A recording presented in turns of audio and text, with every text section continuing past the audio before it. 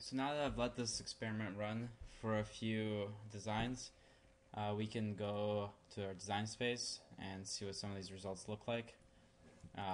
Click on data table.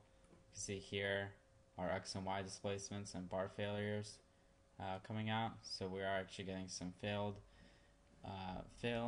designs in terms of the bars breaking, and then we're also getting these displacements. And now if we can create also a bubble chart that plots the four objectives.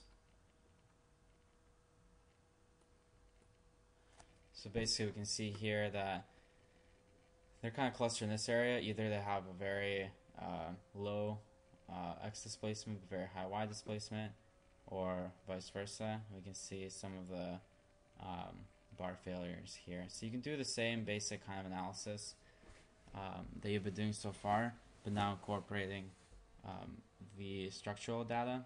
And then, like I said before, you can always go into here, check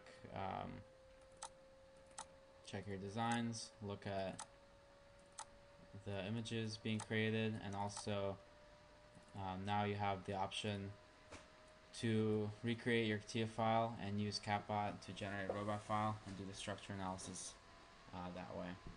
So that's it for the CatBot tutorials. If you guys have any questions, feel free to email me or Jesse, and we'll pick this up later.